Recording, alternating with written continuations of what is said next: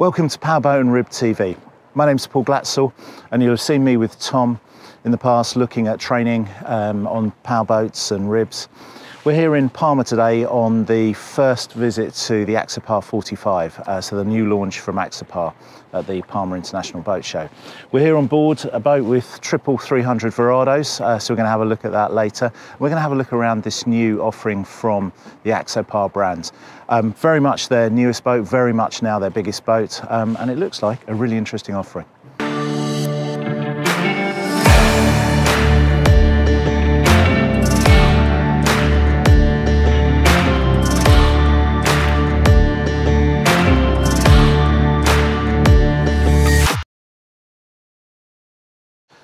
So let's have a look around the boat. So we're at the stern here, and you can see just to my right, we've got triple Mercury Verada colour-coded 300 horsepower outboards.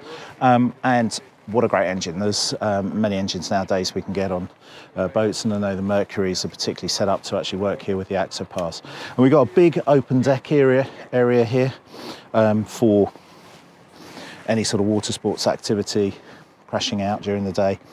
So a nice big area, and what we're going to do is have a look at the hatches, see what's underneath, see what space we have on board. So over here on the port side, just a large storage locker. I'd suggest that's probably pretty good for fenders, the various cleaning materials you're going to have on board.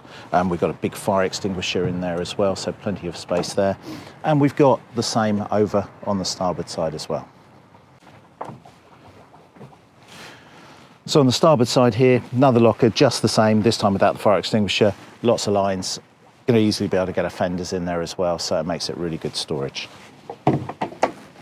So you can see now I've opened up the hatches, and we've got a lot of space down here. The main part of this is for our various systems. We've got steering pumps here for the Verados, we've got a raw water strainer, a bilge pump there, and we've also got a battery system here. On the starboard side, we've also got similar on the port side, and we've got a variety of electrics under there that you can't quite see at the moment, and on the port side as well. And if we look forward behind where I am, we've got more storage, and actually that's set up for storage for the onboard cushions, and that runs forward underneath the rear of the cabin just to give you that longer storage. I suspect it'll also be good for things like water skis, wakeboards, and the other sort of things like that we're going to carry on board.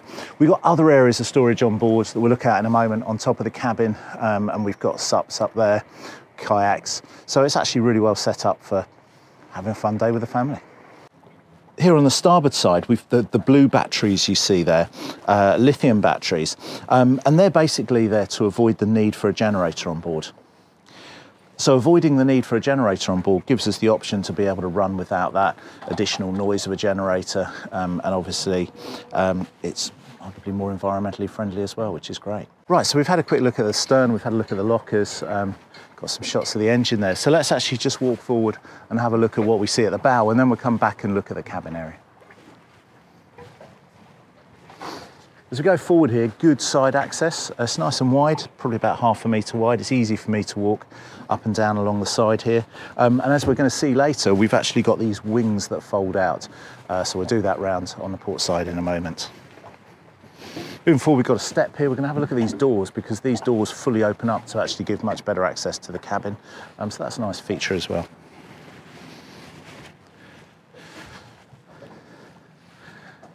Coming forward, you can actually see the sun pad area here, and we've got a seating area, sun lounge sort of area, and then we've got the bow area and the bow lockers. So we've got some reasonable seating around here.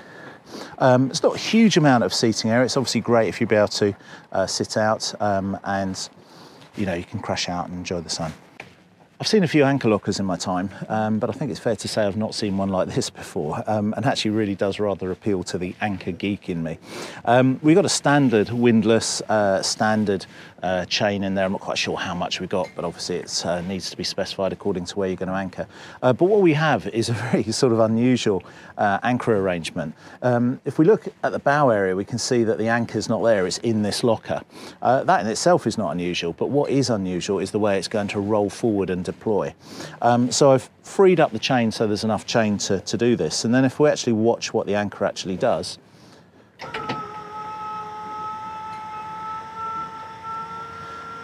We can see it sort of pivoting over the top there. Just let it settle.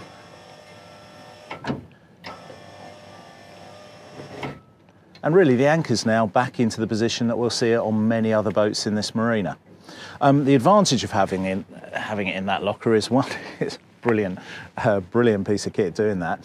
It also doesn't sit proud of the boat, so it makes the boat look more attractive. And when we're in close quarter situations in marinas moving around, then not having a big piece of metalwork at the front can be an advantage too.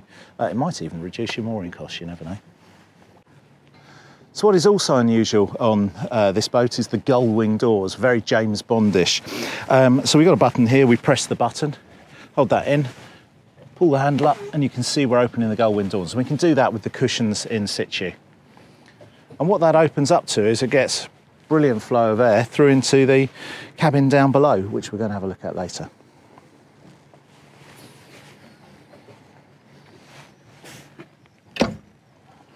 These are, again, unusual, quite heavy doors, quite solid feeling, and we can move them forward and lock them into various positions, just like really any normal sliding door like that. But one of the other features we've got is we can actually, there's side part of the cabin here, that's a door as well. And what we can do is open that up and move both doors forward together, so they're actually sort of blocking off this part of the helm position. But what that does is open up the rear part of the cabin so that you can go in and out through there. And if you link that up to the fact that what I'm sitting on is the side wing that's going to open up, then what you've actually suddenly done is actually open up the cabin quite materially. And you can see now, I can actually come out the rear part of the cabin. So one of the things we mentioned earlier was the wings that are available at the side. Open up these side hatches, these side catches rather, and then we can actually push this wing down, and it's sort of constrained with a line here to reduce the speed at which it goes down. And then there's a mechanism to actually make it lock into place, and it basically opens up the amount of space we've got on board. There's a seating facility with this, and there's a locker in here as well. So just a really nice way of increasing the overall deck area. Getting it back up is dead easy again. Bringing it back up and then pressing the button there and rotating to lock the catches in. Job done. So we're now inside the cabin where, personally, right next to the helm position, I feel very much at home. And really nicely laid out. We've got a sort of interesting setup here at the bow. We've got these 3 seats, and as we can see just to my right here, we've actually rotated one. They all rotate around basically to engage with the people in the aft area of the cabin. And what we've got here also is a cooking area with all the sort of like usual fridge cooking material type stuff. And interestingly, that can slide backwards and forwards like you see on many boats nowadays. And we've got a U-shaped seating area with the fold-out table there. You see above our head, what we've got is a opportunity to actually open the roof up and create access, obviously, to the wonderful Mediterranean sun, or indeed to run with it closed when it's a little less attractive. If we look at the helm position, we've got in this boat the Simrad multifunction displays, of which we've got 2, and then a sort of separate control unit, various buttons, steering wheel with various controls, just like we see on our cars nowadays, twin throttles, and we also have the joystick control here for the Verado as well. So that's going to give us the opportunity to move this boat really backwards, sideways, forwards. It's going to give us total control over that boat, and as we can see, the usual sort of setup in terms of keys, kill cords, VHF radio there. And coming across this way, we've actually got access to the forward cabin area. We've got the button we press there, and that just constraining that, moving up, that wants to go up quite quickly. And we've got a sliding door here to open up into that forward cabin. That's the same forward cabin we've just seen from the wing doors that we just opened up on the side. That's a big double V berth at the bow, possibly a separate single berth on the side, and you've obviously got the heads and the shower area as well. So nice setup, a good amount of space inside, as you would expect really on a 45-foot boat. And what we're going to do now is take the boat out and see what it runs like. We've got our twin throttle systems, and we've got the joystick control. Amanda's just casting the lines off forward for us. And then we're going to move away from the dock, We're going to do that on the joystick so you can see how the joystick works on this one. And they're always really impressive pieces of kit. This one's also got the Skylock feature where we can just press it and it will hold position. So it will use GPS to actually hold position where we want it to, which is a really clever little feature. Okay, good. Thank you. So we're now cast off, we're just going to move away.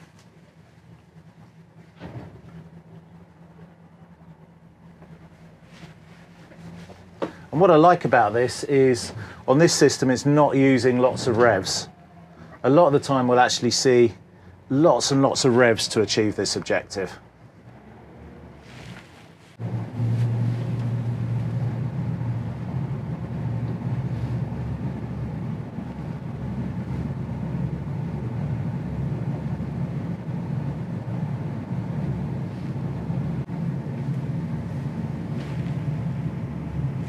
Okay, so what you can see is we're turning around really pretty neatly on the spot, and we're doing that here on the joystick. But frankly, with the throttle system we've got a bow thruster as well. You may well decide that you actually don't want to use the joystick, that you actually just want to do it in the more sort of traditional way, and either's absolutely fine. It's just great to have all these additional tools, because then there will be certain situations where you actually want to use the joystick over and above using the more sort of traditional throttle method and the bow thruster, and equally there will be other times where that would be the preferred method. So we're now out to sea away from the marina, and we're going to get the boat running a little bit faster and see what it performs like. So actually what you can see here, I'm just like looking around the cabin, and the very good visibility the whole way around. There's only a very small blind spot there at the aft areas, but there's glass the whole way around. That's really unusual for a boat to have such good visibility. There's sort of mullions. The joints between the glass here are absolutely tiny. It's not to say you couldn't miss something, but it's very good visibility on this boat. So you can see here at the helm position we've got the standard throttles, and then we've got the joystick control. You see the green lights, that's showing that's in neutral, and the joystick is not being used. We don't actually need to take control from either position. We can just literally go into gear on the throttles, and that takes the joystick away from being able to be used, or we go to neutral, green light comes back on the joystick, and then we're in a position to use that. You can see the sim rads in front of us. We set those up with chart on one side, engine data on the other, and like any multifunction display now, getting feeds from the engine, we can display really whatever data we want, including the radar, music system, etc, etc. So we're just increasing our speed, so we're going to move forward. And you might be trading up to this boat from another Axopar or any other smaller boat, or potentially it could even be your first boat. One of the things you always got to look out for, and it's a very busy area, it doesn't look too busy this morning here in the Bay of Palma, but there's always the potential for swimmers, fishermen, objects in the water that could do damage to the outboards. So it's really key we keep really good visibility ahead of us. The positioning of the multifunction displays is good. It means any crew I've got, my family could actually be assisting me by looking at stuff in terms of where we're going, but I can keep my eyes up out the front of the boat. And I'm keeping my hand on the throttles and just moving it forward. My technique tends to be to just shuffle each side forward a millimetre or two and to bring it up really steadily, because the worst thing we could do would be just to floor the throttles. It's a huge amount of power on the stern there at 900 horsepower, and everybody on board gets thrown back and doesn't enjoy their experience as much. So we're going to accelerate forward, and it really does pick up very nicely, as really 900 horsepower should.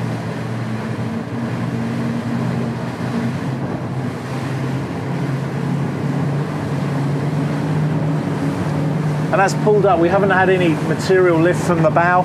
It's just come up onto the plane really nicely. And being on the plane, we're now sliding across the surface of the water. We've got a speed of 26, 27 knots at the moment. And the boat feels really stable. Just going to carry on increasing the speed a bit. Got a little bit of chop out here in Bay of Palma, but the boat's dealing with it absolutely fine.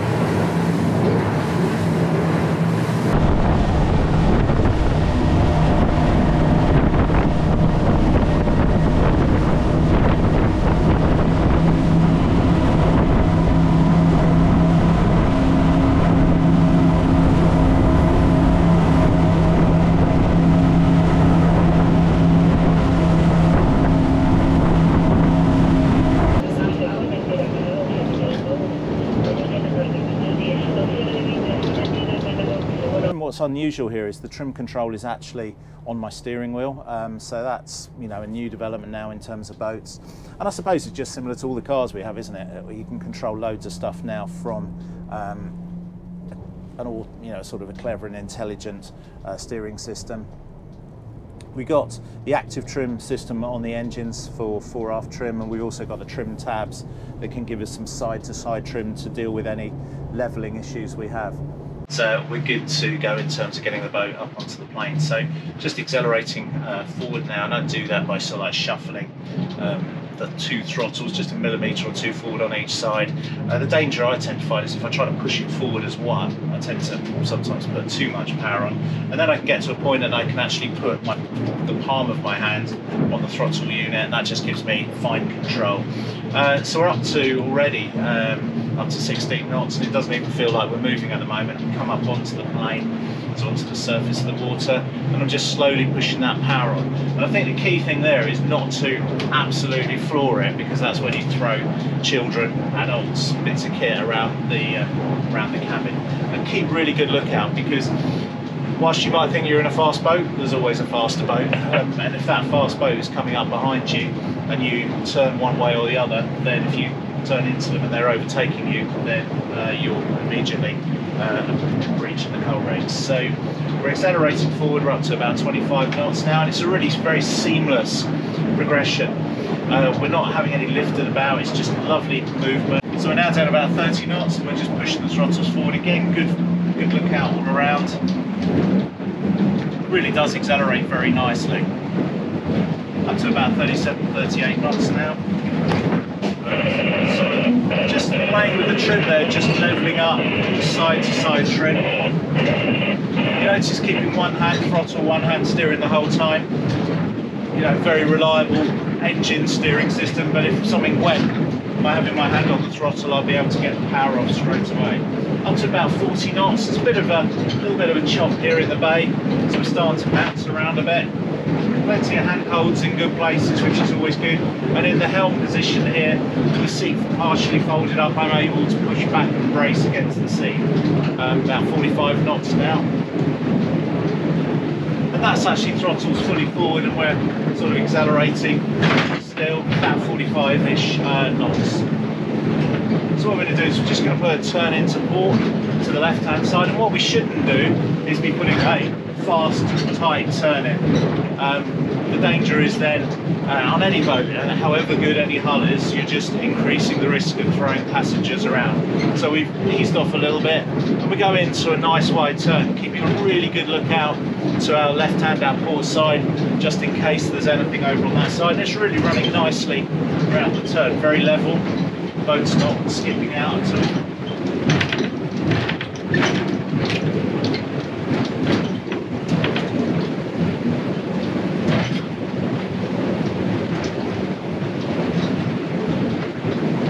We're now running pretty much completely into the wind by the looks of it, so the little shock we've got, we're taking on the nose, and it's running really nicely through that. Now we're just going to put some turns into the left and to the right, again communicating to our crew. So when we're going faster in a boat, things come towards us much quicker, and there's the danger of things getting in the way. So we need to be scanning forward, picking things up from some distance out. Probably 2 miles off to my port at about my 10 o'clock was a tug or something similar to that. So picking stuff up at that sort of distance. There's another boat, maybe at anchor, approximately 20 degrees round to towards the bow. So again, picking up on these sort of things, and it's those small fast boats that could come into our area and catch us out. So what we mustn't become is fixated on our electronics and looking down. And I could be really fixated on my chart plotter, but that's not helpful, because the risk, the dangers are out the front of the boat. So we're coming into the marina here. We decided that we're going to go onto the dock on the right hand side, and the way my brain's working at the moment is, what's the wind doing, what's the tide doing? We don't have much tide here in the Med. We do have a little bit actually, and that catches people out, but particularly what's the wind doing? and there's a little bit of wind offshore, but we're in close to the marina, so it's potentially all a bit confused, the wind. So I've gone to neutral. I'm just cruising in slowly. We've got plenty of time. Amanda will sort all the fenders out and the lines out, but equally, if we're not sorted, that's not a problem. I'll just back away and then we'll go again. That's no problem whatsoever. And we're actually sort of drifting in. One of the slight challenges about being in a cabin is you can't feel the wind, so you don't know where it's coming from. And if anything, it seems to be coming maybe slightly from my right hand side, but again, we're quite close to these buildings, so it's likely to be quite confused.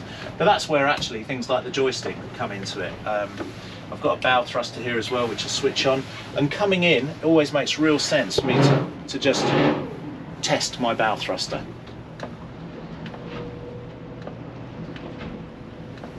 And I'm just into gear, out of gear. The wind feels firmly like it's up my backside.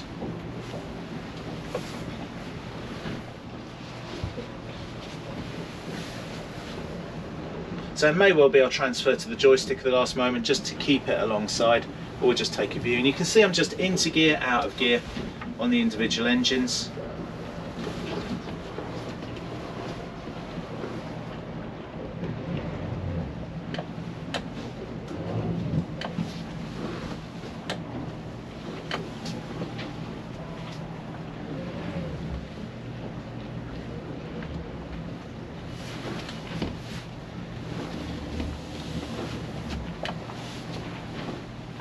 I can just use that bow thruster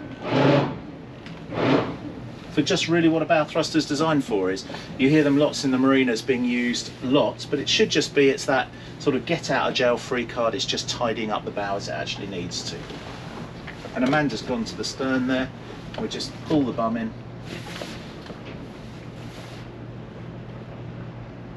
and everything's nice and gentle, nice and relaxed. So Amanda's got a midships line on, she's got a stern line on, and then we can actually tidy up the bow in a moment. Hopefully you enjoyed this quick look over an Axopar 45. Do check out Powerboat and Rib TV, check out our Facebook, check out our Twitter. Like, share, comment on what we've actually done, and we'll be back soon with other tests.